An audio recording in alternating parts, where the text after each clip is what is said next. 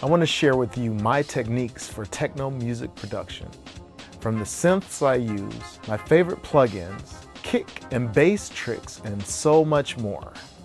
For the first time ever, you'll be able to see how I create a track from scratch in real time. I don't use the arpeggiator in a typical way.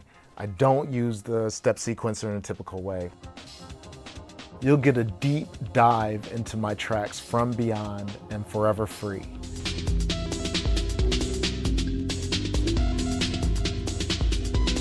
By the end of this masterclass, you'll fully understand what Detroit Techno is all about, the history and the sounds, and my place in this story.